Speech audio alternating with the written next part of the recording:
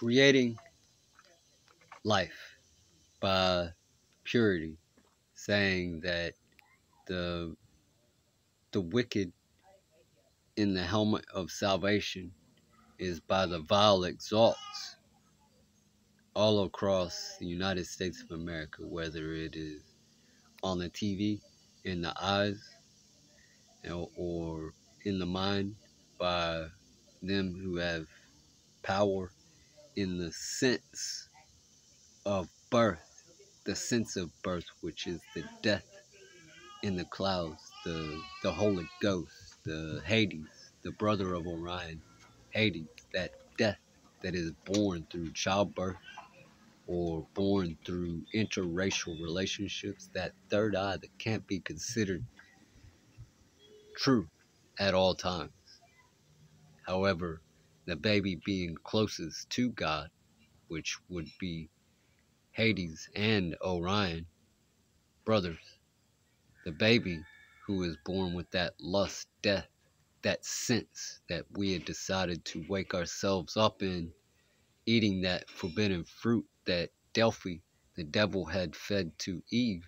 from the rib of Adam, and Adam consummating with himself childbirth, dying from God, and dying into the brother Hades, the brother of Orion, through death, the Holy Ghost. Death being both light and dark, and that vile exalt being the helmet of wickedness. If I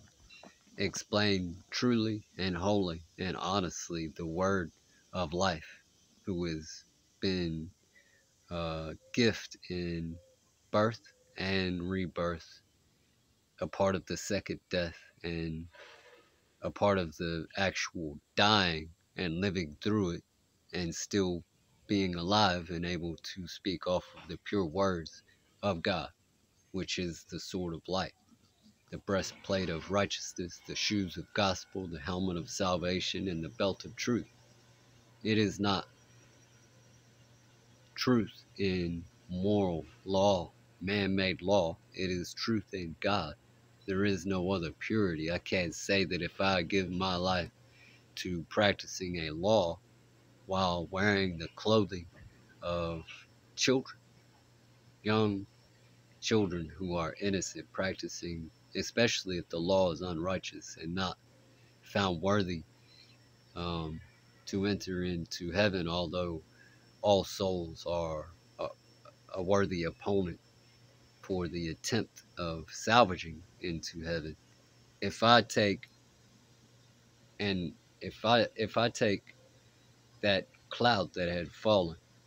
and awakened that person up in the sense, which is the world conflict known as sin, if I take that cloud that had fallen in childbirth or in interracial relationships, and I have purified it by wisdom 7 times, like it reads, and I believe that there are more archangels than only 7. We just, as a realm noted as Helheim, have only a small inkling of an idea of God, and 7 was the rationale written in the Bible, and there is no other clear notes or literature to say that there are more. But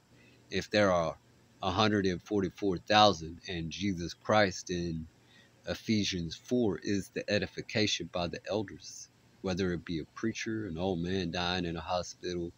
or a president, governor, senator, all them retired people that have no real salvation, and they had already wasted their lives in their children's death, making money and defiling them, and getting raped and pillaged by the foreign country that comes over and then takes it and sells it off to an idol in a California workshop or whatever. However they do it, I'm not saying that that's actually what they do, but there are scriptures in Leviticus 27 or it's Lamentations 27 that state this much that they tithe it, and what can't be tithed is sold off. I don't believe that that is a rational idea of something to do, especially if it's in your image and it in Jesus Christ. The only name that has power is an image that cannot be separated from the Father, nor the Father be separated from the Son. I don't believe that it's a rational thing to do to sell your soul, especially if it's something that comes from your family tree. But if you die and you have nothing, I guess there is no absolute choice unless there is one who is triumphant over all things, which only can be done through God. But if I take that cloud that had fallen and I rise it up and purify it, the fire, I take that cloud and I'm molten it down to a soluble substance, 7 times able to finally enter into heaven back to the belt of Orion through the serpent's cut, who had made this realm with Hades and Adam and Eve and childbirth and the sense, the clouds that we're born with, the sense of hell, hell above and hell that falls upon the earth for truth. The prince, the true prince, King David, Wiglaf, in John the Baptist's time with Elizabeth, one of the mountains on the hills. If I take that and purify it 7 times, would not the commandments, understanding that the saints are the people that were born in this world and wants to put to the tribulation of being confined with the archangels and the preacher's baptisms, hunting us down for whatever purpose. I can't say that in my mind I've become like-minded to a preacher when I had not consecrated myself to a preacher. I had actually consecrated to the great Lord above, and I had made myself an open book for a preacher to make his covet, whatever the case. I can't say what the preacher's plot or lot cast against me. I can't say it's for me, because we have established the commandments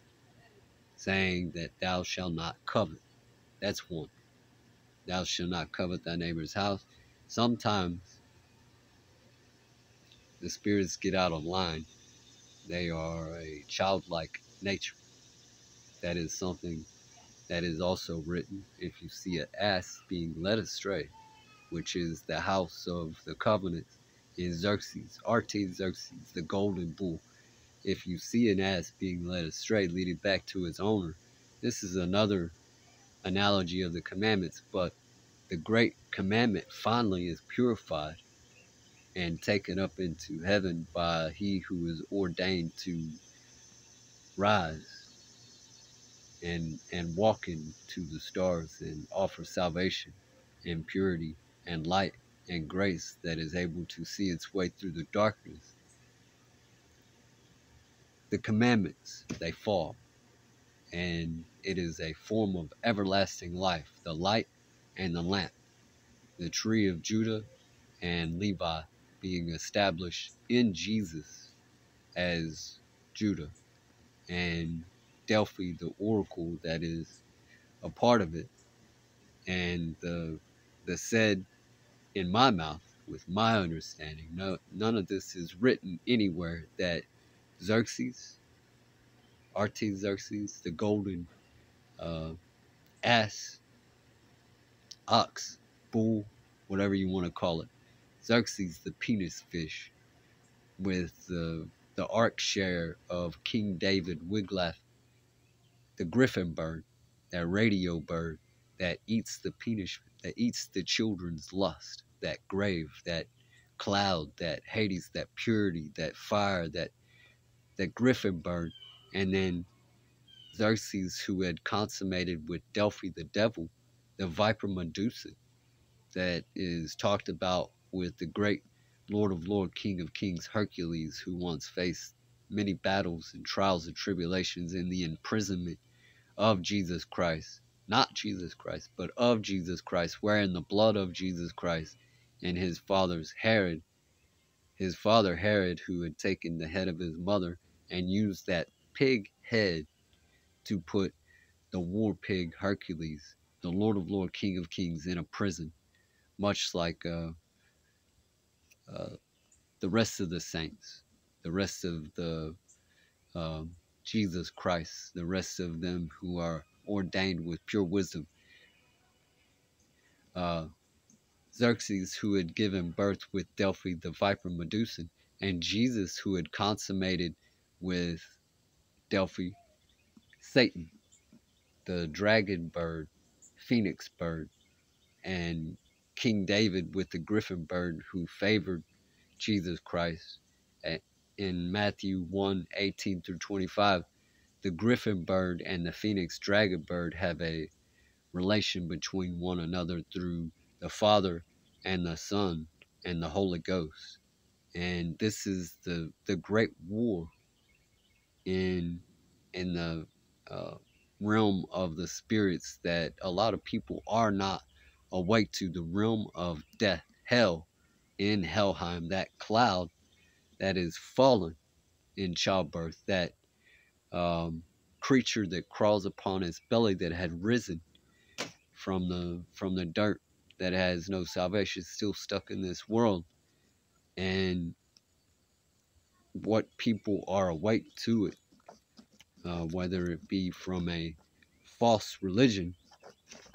known as fall of man and the sacrifice of Lord's name in vain. That is a false religion and consecration to the Lord. Whatever the case, when God sees omnisciently the spirits and the commandments and the covenants that were made for the adoption of hell in Helheim through childbirth, dying from God, the great God Orion, in the brother Hades, who had given us sense in the clouds, the manipulation, the imagination, the orchestrated architect of something that seems true, but in fact is not always true, and overcoming that trial. So, stating all of these things, when it is finally purified 7 times, whatever uh, preacher, person in a house, whatever president, governor, senator, all that is spoken about, that one that is favored by the dragons, is seen, it is known, it is heard. The great mother of Babel, uh, the founder of this earth through childbirth, Delphi, the devil, the oracle, and many others established with the great kings of her, um, like Beowulf, like King David, like Apollo, like Hesperides, like Zeus, like uh,